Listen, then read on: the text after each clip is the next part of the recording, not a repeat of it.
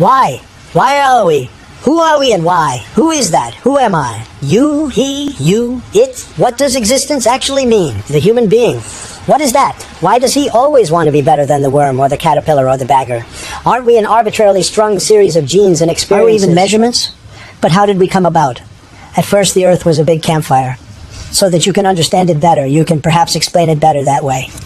Then the iceman came and painted everything full of ice. The whole earth to a big crin, gill, and a rounded air with birds, ducks, swans, and everything pipopo. Salad, spinach, none of that existed yet.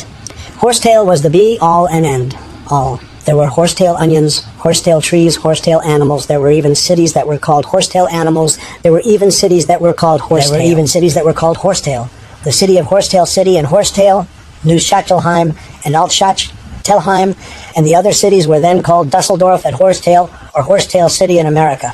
And so it happened at that time that suddenly the coal mines had fallen and stretched their mines deep underground. There are tunnels throughout North Rhine, Westphalia. Time worked in these tunnels for thousands of years.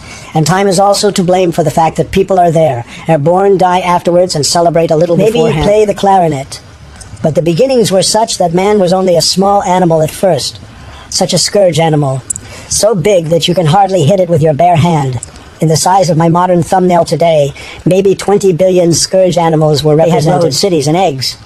More and more changes hatch from these eggs. They changed, and that's called courage. And with a lot of courage, the first lungfish was born one day in New Zealand.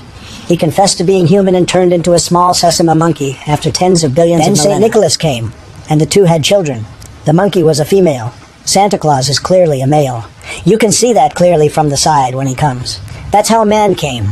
At first he was naked, like all of us. Like you, and you. I was never naked. I've never been seen naked.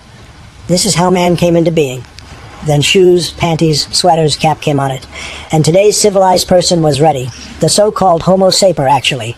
The so-called Homo sapiens, actually, that had been the name for a poisonous snake. But the dear God said, "Oh, let's leave the man.